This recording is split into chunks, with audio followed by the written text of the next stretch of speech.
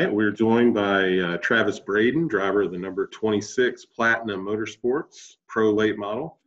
He's the current points leader in the JEG CRA All-Stars Tour. He just won the Fall Brawl this past weekend at Lucas Oil Raceway at Indianapolis. He's had several poles and some top 5 finishes this season. And last year, he won the prestigious Snowball Derby at Five Flags down in Pensacola, Florida. He's also a past winner of the Winchester 400 in 2016 and his first ARCA start in 2015, also at Lucas Oil Raceway.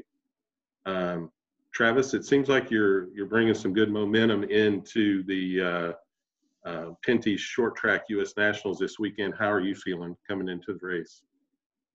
Yeah, I mean, honestly, that's kind of the buzzword on our team right now is just momentum.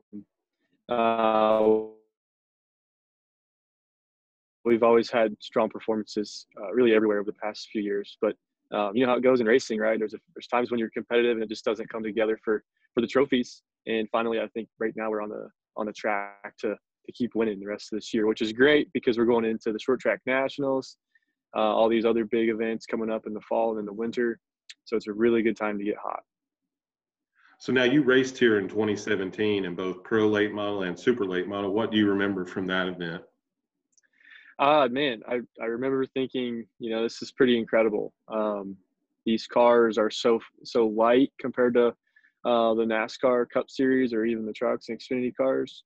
A little bit less power overall, but because of that weight difference, we just carry a lot of speed, something that we don't do. You know, these cars don't race anywhere like this typically. So it's, you know, for me, I had been fortunate to race some on the bigger tracks in the ARCA series, but for most drivers, it was something incredibly new.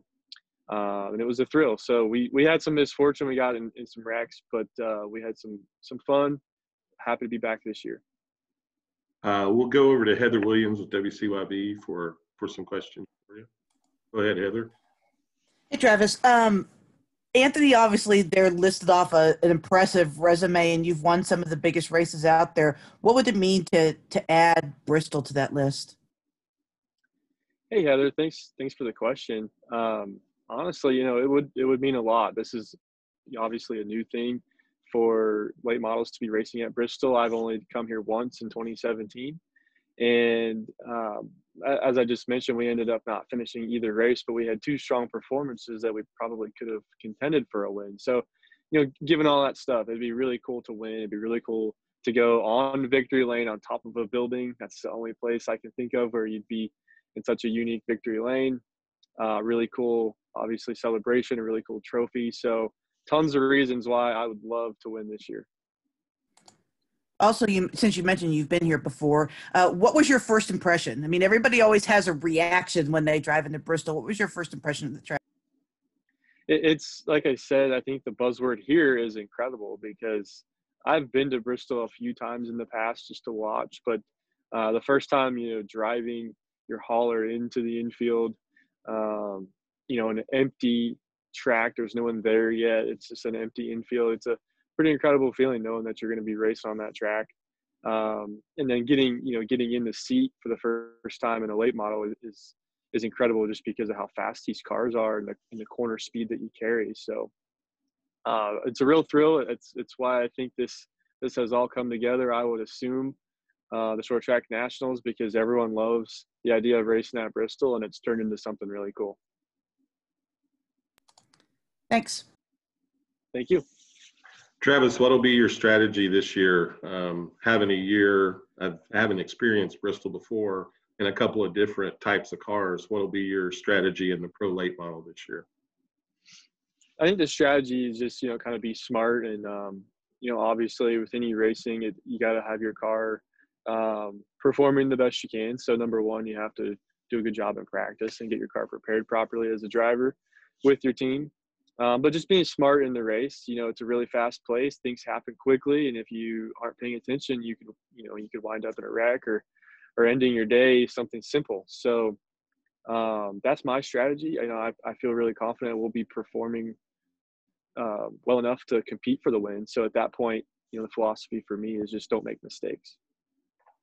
And talk a little bit about the competition in the Pro Late Model, the JEG CRA All-Stars Tour. You got Cody Coughlin, Stephen Nassy. There's a lot of heavy hitters in that class that you race with throughout the year.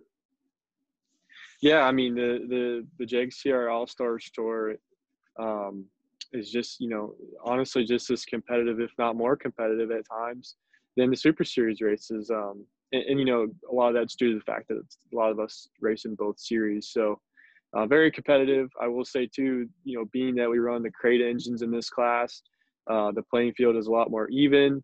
You have less horsepower, so it just kind of closes everything up. It makes the competition really tough, and puts on some intense racing, especially at a place like Bristol where you're almost wide open. So everyone's just really aggressive, basically. Let's see. Alan Gregory may have joined us. Do you have a question for Travis, Alan?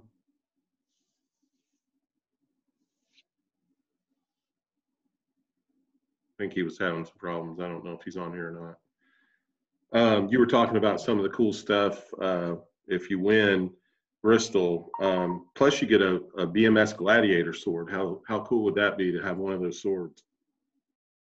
Yeah, honestly, the first year I came, I somehow missed the note that was going to be what the trophy was, and so we had, like I said, we had two cars capable of winning both of those races on the inaugural race, and both fell short because of misfortune. And then when I saw those trophies, I was like, man, that would have been cool. And we've got to find a way to go back one year to try again. So really looking forward to it this year. And that's a big part of, honestly, it'd be pretty cool to be up there on victory lane with that sword.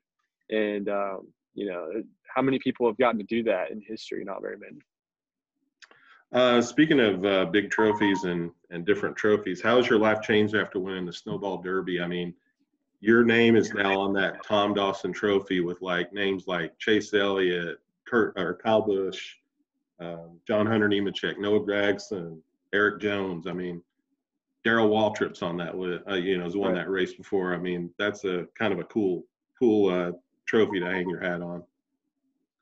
Yeah, I've answered that question a few times, and every time I really think about it. And what's so cool to me is if you look at basically just the last decade in particular, right, from 2010 to 2020 or 2019, on that 10-year history, you have every single driver is competing in NASCAR in the Cup Series to some extent, even except for me, unfortunately for me. But just that puts you in that category, right? And that puts my team in the category with teams like KBM that Eric Jones and Kyle drove for, and just Chase Elliott, of course, has a lot of resources and always had very competitive equipment. It puts my team in that category, puts my name in that category, and it's a special feeling, to be one of the guys that's kind of more just a short track racer that actually was able to compete and get on that list.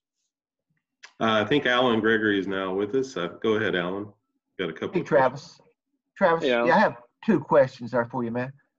First off, did you watch the races at BMS last week, and what did you learn? And also, growing up in West Virginia, where did you develop an interest in NASCAR and motorsports at?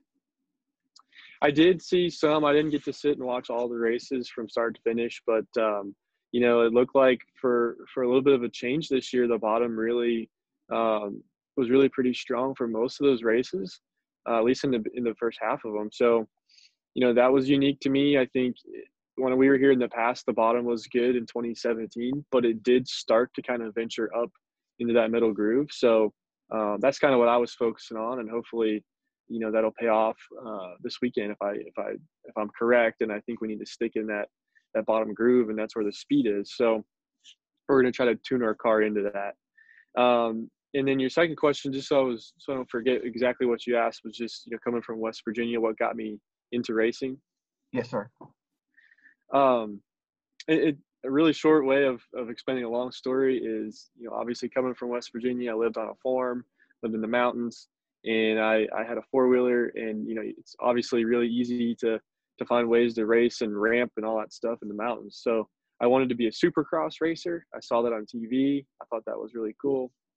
And, eventually I ended up getting a go-kart. My parents got me a go-kart to start racing. And that's what kind of took it to the circle track stuff. And, my competitive nature took over at that point, and it just kind of stayed on the car side of things and away from the dirt bikes. and that's what got me started, and I've just loved it ever since. That's pretty unique, man. What did you do? You do a four-wheeling or around southern West Virginia, or just in Wheeling area, or? Yeah, I was really young when I was doing the four-wheeler stuff, and I never actually had a dirt bike. I just wanted to eventually do that. And just around Wheeling, we went to a couple of local fairs. I think we might have went to one in Ohio as well, Eastern Ohio. So nothing crazy. I didn't really get very seriously into it until I got into the go-kart stuff. Travis, talk a little bit about how your studies at West Virginia University in aeronautical and mechanical engineering helps out your racing.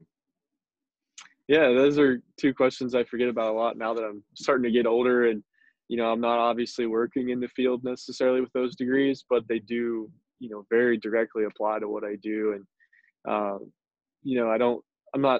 I don't say this in a bragging way, but I'm a lot more hands-on than most drivers.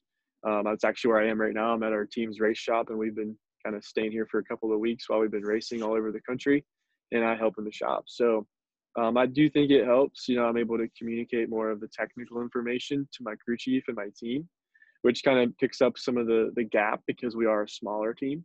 So, we can kind of keep up with those bigger teams with more resources and information just because I'm able to kind of decipher things a little bit more quickly and more in depth.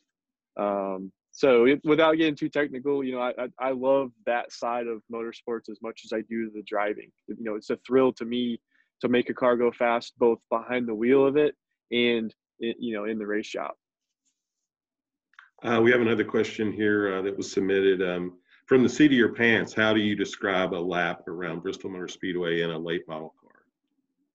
Pressure is the literal word I would use, because that's just it. We, like I said, we go really, really fast here with these cars, and the corner speed with the banking is just incredible. I don't know what the actual G-force load is, but it has to be 3, 4, 5 G's. I don't know what it could possibly be, but that's the most incredible part of it. You really start to get some distortion with your vision initially when you first get in the car, which eventually goes away once you get used to it. But that's what's so unique about Bristol. You're not off the gas very long, if at all, with the pro late models.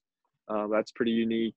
And you got to have a lot of guts to drive into the corner and say, man, I'm going pretty fast, and I'm going to rely on this thing to stick, and the tires are not going to break or blow out, and the car is going to stay in one piece. You have a lot of faith in what's going on around you, and so there's a lot of pressure, both figuratively and literally, on you and your body and your brain. Last question, unless Heather or Alan have anything else, but what are your expectations for the weekend? I look forward to it. I think it's going to be a great event. I know there's a lot of different, people coming from all over the country, probably even some different countries if they can get here right now. So I think it's going to be a lot of fun. Hopefully everyone stays safe. That's a big thing that's on our minds in a weekend like this because of how dangerous this could be. So hopefully a lot of fun. I think we're going to see some exciting racing, and hopefully for me, at least one new winner that hasn't won before here, and some thrills when it comes to all that. All right, man. Well, we appreciate your time. Heather and Alan, are you both good? Yeah, we appreciate it, Travis. Thanks a lot, man. Yeah, I'm good. Thank you so much for your time. All right, man. Absolutely. Well, good luck, and we'll look forward to seeing you out there on Saturday at the track, and maybe Friday during practice. All right. Yeah. If you guys are all at the track at any point, be sure to come by and say hi. Thank you. All right, Travis. Thanks a lot. Thank you.